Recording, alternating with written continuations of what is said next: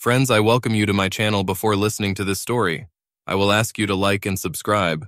It is not difficult for you, but it is pleasant for me. And we're starting. Everything started to fall apart when my 15-year-old daughter Shelly received one of these DNA kits for Christmas. I don't even remember who gave it to her. She was very excited when she carefully filled out all the application requirements and sent it by mail. 6 weeks later, the results finally came back, and she was unhappy. Donna and I were sitting quietly in the living room reading when our daughter decided to voice her displeasure. We couldn't make out the words, but things weren't going well. About 15 minutes later, she ran out of her room and announced that she was going to her friends. Donna reminded her to be home for dinner when she ran out the door. I was sitting with a satisfied smile on my face and noticed that Donna seemed a little more worried. We both just shrugged and continued reading. Donna and I got married 18 years ago, right after I finished my residency. 5 years later, I was considered the leading gallbladder surgeon in Tri-County. I had so much work that I could handle, and life was good. And then everything went to hell. We were at a social event sponsored by Donna's company, Gilbert Enterprises, when I had some kind of seizure, as a result of which I developed neurological tics similar to Parkinsonism. It wasn't Parkinson's disease, but something similar. I had a constant tic in my right eye, and my right arm twitched from time to time at inappropriate moments. They never found out exactly what it was, and for some reason I was so glad I was still functional that I didn't pursue it any further. However, my days as a surgeon are over, so I found a new position as a radiologist. 9 months later, Shelly was born. Everything seemed to be going as well as could be expected. I wasn't happy with my new ailment, but I was still fully functional in most areas. I was doing very well in my new medical position, and the pay was still quite adequate. Donna seemed to be a little more accommodating. She turned into a kind of Stepford wife. I thought she was feeling a little guilty because I had a seizure when we were at one of her company's events. Anyway, I liked her increased attention, so I didn't complain. I really loved this woman. We have lived like this for 15 years. Donna, do you have any idea why Shelly was so upset about the ancestral story? I have no idea. I really think it would be better if we just leave it as it is. I'm sure she'll get over it in a few days, whatever it is. There's something about the way she said it that I didn't like. I got the feeling that she was trying to distract me from this without looking obvious. I just smiled and nodded my head. I didn't read much for the rest of the evening, but I thought a hell of a lot. I tried to connect Shelly's attitude to anything else that might be going on, but nothing came up. Apart from the usual quarrels that happen in all families, we were in good shape. No financial difficulties, no problems in the bedroom, and definitely nothing that could have anything to do with our daughter. I needed to look at the DNA report. Donna went to work and Shelly went to school. I stayed at home. I found what I was looking for in her desk drawer. Donna's family is mostly Irish, and mine is mostly Scottish with a touch of German. It turned out that Shelly was 48% Eastern European. I had to laugh a little at the poor quality of the report. Reading on, I noticed that there was a list of close matches.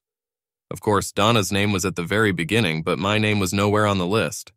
There were also several names of relatives on Donna's side, but none of mine. I assumed that the only people who would show up on the list were people who actually had their DNA documented. Donna, Shelly, and I did this 5 years ago as part of our annual medical checkup. Mine should have been there if Donna had it. I started to worry, and then I noticed a strange name at the top of the list. Teresa Haugen matched by 46%. Who the hell was Teresa Haugen? Dr. McCall, this is John Terrell. Yes, John. I'm glad to hear from you. Everything is fine? Yes, no problem at all. I still have that damn twitch and eye tic, but otherwise I'm fine. However, I have a small question. A few years ago, you took DNA samples from all of us for our medical records. Could you check something for me? What do you need? I'm trying to figure out if there are any glitches in the DNA results between Shelly and me. Failures? What do you mean by failures? Listen, Doc, it's confusing, but I'm trying to figure out if Shelly is my biological daughter or not. I don't want to cause any problems, but I just need to know. Oh, damn it. I'm sorry about my French, John. You know that you have access to all these files. You could check it out for yourself. I know, but I'd rather you did it. Let me go through the files and I'll call you back. Okay? Give me an hour. Thanks, Doc. I really appreciate it. I think Donna could tell that I was worried. Dr. McCall has confirmed that I am not Shelly's father. I didn't tell Donna. For the last 3 days, I've been trying to figure out what I want to do. I was surprisingly calm about the whole situation and was able to think about it without losing my composure. It took me a few days to find Teresa Haugen. For some reason, I assumed that she must be about the same age as Shelley. Finally, I found her on the internet in the family of Malcolm Haugen. Malcolm was my age and lived in Westchester. I assumed she was his daughter. Malcolm agreed to meet me Saturday morning at Dennis's in Exton. I'm not sure if he knew who I was, but I could hear some anxiety in his voice. He came early. I came on time. We exchanged formalities. Malcolm, I don't remember meeting you before. Have you ever lived in Reading? This caused a slight grimace on his face. He shifted a little in his chair as if trying to get comfortable. I worked at Gilbert Enterprises about 15 years ago or so. I think we met at one of the company's events back then. I left Reading right after that. He seemed relieved to have said that, but still felt a little uncomfortable. I take it you knew my wife Donna. It was a question formulated as a comment. He didn't answer, he just nodded. Do you know why I'm here? Not really, but I have some suggestions. The few moments of silence were tense. Why have you been silent for so long? I just found out. Silence again. He took a deep breath. I was young. I was drinking too much and I was caught up in the moment. I know it's not an excuse and I know it was wrong. I think that more than anything I succumbed to peer pressure. Donna, your wife, was one of the most charming women I've ever met. I knew she was married, but no one seemed to care at that moment. Who else was there? He was still fidgeting a little. Oh, the three of us were from the engineering department. Freddie Springer, Clayton Mankey, and me. Donna was very friendly with all of us, and we had a great time. There were a lot of hints around, and some of them were getting serious. Has anyone even thought of me? Donna was constantly looking around to make sure that you weren't with us. If I remember correctly, you were hanging out with some of the older guys talking about golf. How did it all go off the rails? Freddie tried to persuade Donna to drink some strong drinks. She kept saying no. He was quite persistent. That's when it all went down the drain. What does this mean? We were all drunk, including Donna. After another long pause, I looked at him. Say it again. What happened next? Freddie brought you a drink a few minutes later. You fell asleep on one of the deck chairs and we all went upstairs. It was only when we came down an hour later that we found out what had happened to you. What do you mean? It looks like you had a bad reaction to the medicine that Freddie gave you, and they had to take you to the hospital urgently. Donna didn't even know about it until you were gone. I didn't say anything. First thing Monday morning, I quit my job and returned home to Westchester. I found a new job, got married, and now I have 3 children. I never returned to Reading again. I never saw Donna again. I've always regretted what happened, and I'm really saddened. I do not know what else I can say or do. I asked the waitress to bring us a full pot of coffee. Malcolm, have you ever taken one of these bloodline tests? No, but my daughter Teresa did it a few years ago. Is there anyone else in the family? No, just her. She got it as a gift. Why are you asking? Your daughter Teresa and my daughter Shelley are stepsisters. I watched as Malcolm sat motionless, not breathing. Finally, he blinked and took a deep breath. Damn it. I watched him for a few moments until tears came to his eyes. His head was slowly swaying from side to side. Are you okay? No, it's not like that. The worst night of my life got even worse. I can't believe this is happening. It will destroy me and my family. I've tried so hard to make sure nothing like this happens again, and then it comes back and bites my ass. How much worse can it be? We sat in silence for a few minutes. Malcolm, what happened to the other 2 guys? Freddie died in an accident on the Schuylkill Expressway. Clayton is an alcoholic and lives in the rectory in Fishtown. I haven't seen him in years. Malcolm, I want to thank you for your time and your honesty. I'm not looking for anything else, and I don't have the slightest desire to take revenge or desire retribution. You can relax. I will not harass you or expose you. It's nice to hear that, but there's another problem here. What about your daughter, or should I say my daughter? What if she figures it out and wants to contact me? What should I do? I don't want to offend or embarrass anyone. Do you have any suggestions? I will help you in any way I can. I won't initiate anything, but if it comes up, I'll be on your side no matter what happens. I'm not a vindictive person. I'm not happy with what happened, but I'm not going to ruin my life by dwelling on it. Just in case, you might want to prepare your wife so that you don't get caught off guard. My daily life has become unbearable. Every time my hand twitched or my eye blinked, I was reminded of my wife's betrayal. Every time she was overly sweet or accommodating, I cringed. Like Malcolm, she carried a sense of guilt for 15 years. All these 15 years, I loved her because I perceived her as a devoted wife. Now I know it wasn't loyalty, but guilt. I felt like I could forgive Malcolm, but not Donna. My love for my wife was fading, little by little, every day. It was starting to eat me up inside. I had to do something before it was too late. Hello, my name is Lena Durante. Welcome to Santa Marta Hospital. You must be John Terrell. I stayed at the port for a week, but this was my first visit to the hospital canteen. I made a clumsy attempt to stand up and extended my hand to greet my unexpected guest. It made her giggle a little. May I join you? I just nodded when she sat down. I wouldn't call her pretty, but she was damn attractive for a middle-aged woman. So, are you the new doctor? I am glad to see you as part of the team. Have you settled in? She was obviously local, but she spoke perfect English like most of the staff. Yes, everything is going well. I rented a furnished apartment within walking distance of the hospital. All I have to do now is find some good places to eat nearby. Oh good, I can help you with that. I'm an expert at finding places to eat. She did a great job breaking the ice. What department do you work in? I'm a neurosurgeon. I am sure that we will work together regularly. I understand that you have a lot of experience. In almost all directions. I will read all the x-rays, Connecticut scans, magnetic resonance imaging, mammograms and ultrasounds, and sometimes tea leaves. That made me chuckle a little. Have you always done this? No. I'm sure you've noticed I have an eye tic and a twitch in my right arm. Before my illness, I had laparoscopic surgery on my gallbladder. The transition to radiology allowed me to continue my work. I feel like I can still contribute. What exactly was the disease? You know, I haven't really found out. There has been a lot of discussion and speculation, but never anything definite. I felt like everyone was being evasive.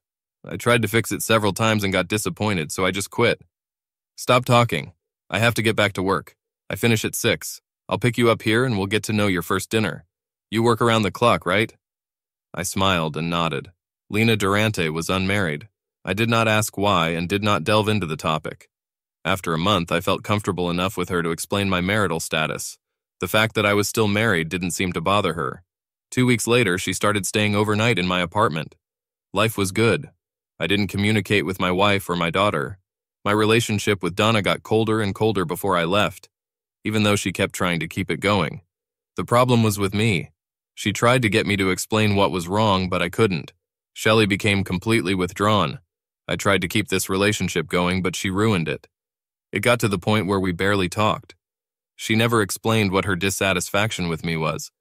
I didn't ask, but I think it was pretty obvious that it had to do with that damn DNA test. I didn't tell Donna that I was leaving. I just left her a power of attorney to sell the house and took half of our savings. She had a good job, and she would have no problem supporting herself and Shelley. I'm sure she would have sold the house eventually. I also left my wedding ring. Let her figure it out for herself. Donna never tried to find me or contact me. If she knew where I wasn't aware of it.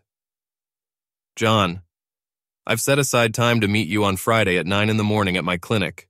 This is a common thing, so don't worry too much about it. Lena tried to sound casual. It doesn't make sense, and you know it. What's happening? It's the eye tic, John. I just want to check it out a little bit. Don't you think I should see an ophthalmologist? Dr. Perez will be there. He's the best we have. We're not going to do anything, just take a look around. Lena, I don't trust you. I know shit by the smell. Just shut up, John. Be there at 9. Well, Dr. Perez wasn't there. However, there was an anesthesiologist there, and before I knew it, I was fast asleep. Lena was sitting by my bed when I came to my senses. She was smiling at my obvious displeasure. Are you mad at me, John? I didn't really want to talk, so I just muttered to her. It didn't take me long to figure it out. I no longer had an eye tic or a twitch in my arm. I raised my right hand and stared at it in amazement. She was as hard as a rock. My hand immediately went up to my head, and Lena started laughing when I tried to find the bandages. They weren't there. It's a laparoscopy, John. You, of all people, should have understood that. I gave her an idiotic look as if asking her a question. Cheer up, you idiot. And she laughed again. Over the next few months, I worked in the surgical department to get recertified. I decided to stay in the radiology department and just replace if any gallbladder surgery is required. Everyone was happy with the new agreement. Lena and I moved in together, and for the next 2 years, everything went very well. I think she would like to get married, but given the circumstances, she didn't want to insist on it.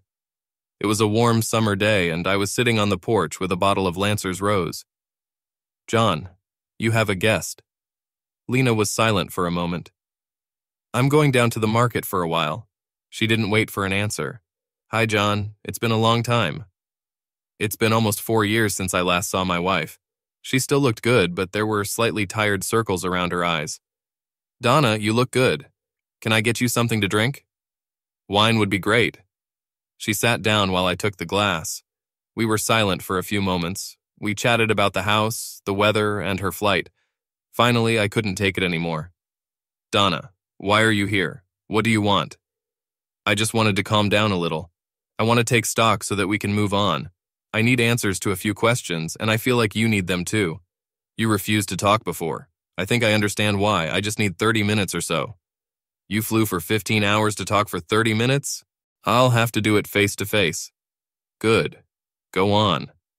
"After a year, I realized that you weren't coming back. I sold the house and rented a small apartment for myself and Shelley. It's a check for half the house." She put it on the table between us. "I filed for divorce, refusing the money. It took a year, but the job is done and everything is clean. Now you are free to do as you please." She put a second document on the table. "Shelley is engaged and getting married in a couple of months and asked me to give you this invitation. She was hoping you could give her away. She'll totally understand if you decide not to do it. She understands that her behavior has been inappropriate in the last few months and apologizes for it." The invitation was joined to other documents. "I wanted to thank you for the checks you sent to Shelley's college account every month. It really made a big difference. Under the circumstances, I did not expect this. It took me by surprise. I've never sent any checks. However, I had an idea where they came from. Of course, I was hoping to find out exactly why you left, but I'll understand if you refuse to tell me. If you still decide not to say anything, can I at least answer some questions for you?" She paused and took a sip of wine. I decided it was my turn to speak. "Donna, I didn't want half the money for the house, but if it makes you feel better, I'll gladly accept it. I didn't bother filing for divorce because I had no intention of getting married again. However, things have changed now, so divorce is welcome. I understand. She is very beautiful. I don't think it would be appropriate for me to marry Shelley off at her wedding. I think the honor should go to her father." When I finished this sentence, Donna dropped her glass of wine on the tiled patio floor. There was a sigh as her mouth opened slightly. It took me a few minutes to raise my glass, and she pulled herself together. She seemed to have difficulty choosing her words. "John, I don't want to be sneaky or anything like that, and I'm also not trying to be evasive or defensive, but who are you suggesting I contact? What about one of the 3 guys you made love to the night I had the attack?" Fortunately, she didn't have a glass in her hand this time. After about 30 seconds of incoherent mumbling mixed with sobs, she finally blurted out, "I think I made a mistake by coming here. I was hoping for closure, but not like this. I think I should leave." She started to get up, but I insisted on sitting her back down. "No, you won't do that. You've opened this can of worms, now finish what you started. You felt that by coming here with open arms, you were on the right path. It was done to make me feel like shit for leaving my wife and daughter. I'm sorry, but this dog doesn't hunt. Why don't you tell me all about it, including why you hid the medical report?" Just at that moment, Lena returned and noticed what was happening. "Oh shit, John, what the hell did you do?" "Nothing. We were just talking about old times and she fell apart." Lena took Donna inside and put her on the couch. She made a wet compress and gave her some pills. I stayed away. I was a bad guy. How the hell did this happen? I went to the kitchen and got a superside.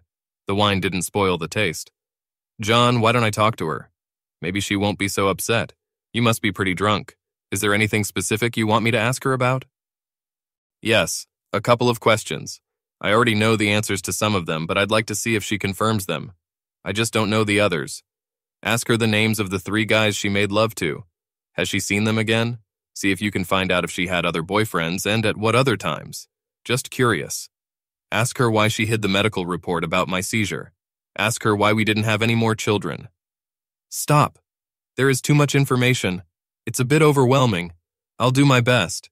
Why don't you go out on the patio and relax? Take a couple more bottles of beer." I fell asleep, and 2 hours later, Lena was shaking me to wake me up. I gave her a sedative. She will spend the rest of the night in the guest bedroom. Did anything productive come out of it? Once I got her to start, I couldn't stop her. The only thing she remembers about the 3 guys is that one of them was named Freddie. It looks like it was a one-time occurrence. I do not know why she did it. I haven't been able to get any hints of any other infidelities. She never saw or heard from these guys again. She suspected that one of them was Shelley's father, but never found out again. She was scared when Shelley got a DNA test kit for Christmas, but she didn't know how to handle it. She assumed that you understood that, and that's why you left. Wow, a good resume. That explains a lot.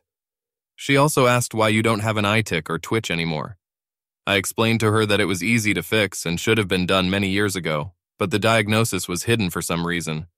This caused another fit of sobbing, so I just left her alone. She should sleep until morning. It's hard to believe, but I once loved this woman. I always thought that such love lives forever, but it's not true. I've been fighting for 15 years for something I shouldn't have. All the attention and love she shared with me over the years was just a way to hide her betrayal. It wasn't love. John, there's bitterness in your voice.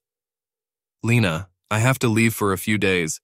When Donna wakes up in the morning, can you make sure she gets to the airport? Tell her I'm not coming to Shelley's wedding. Also tell her that the checks she received were from Shelley's father, not from me. Where are you going? What is it? She asked. I don't know. It's only for a week or so. You'll be here when I get back, right? Of course I will. Promise me you won't drink too much. Call me. That's how this part of my life ended. I never saw or heard from Donna or Shelley again. Lena and I didn't get married, but we bought a nice little villa together near Porto. I decided to take up oil painting after watching several videos by Michael James Smith. I'm actually pretty good at it.